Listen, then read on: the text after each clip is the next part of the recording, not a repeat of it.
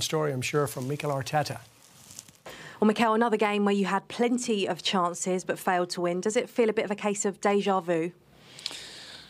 Well, the performance for sure was there. As you said, amount of chances, situations, and performance, well, we deserve to win the game. There's no question about that. But actually, we lost it, so we are not capitalizing. And in football, in sports, you have to capitalize to win games, and at the moment, we aren't doing it.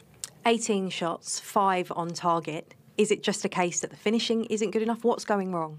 Absolutely. Well, when you are better than the best team in Europe and you generate the amount of chances that I haven't seen a team again this season do it the way we've done it twice against them, but you don't win it, it's not enough. We have to play so much in 2 games against them. The reality is we score from a wide free kick.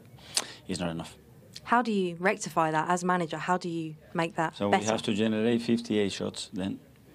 What can you do? I cannot tell them, listen, play worse than Liverpool, be worse, shoot one on target, and we're going to win the game. No, we're going to have to generate more and help them more and give them confidence. And when my team plays with that attitude, that desire, what can I do? Just stick behind them 100%.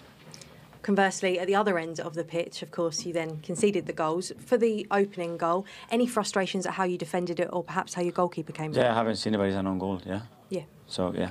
So you don't generate it and you score an own goal in your own box, difficult to win a match. What have you said to them in the dressing room? Exactly what I said to you. You told me on Friday about needing to keep perspective. It's just 1 win in 6 now. How concerned are you? We have to win. How do you get back to winning ways, though? Scoring and not conceding. Is it just a case of working on the training pitch? You've got nearly 2 weeks now, of course, until your next game. I don't know if that's a good thing or a bad thing. Just because working from home, I don't think it's going to work.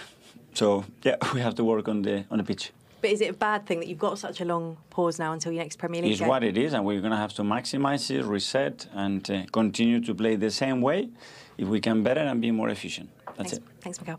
Thank you.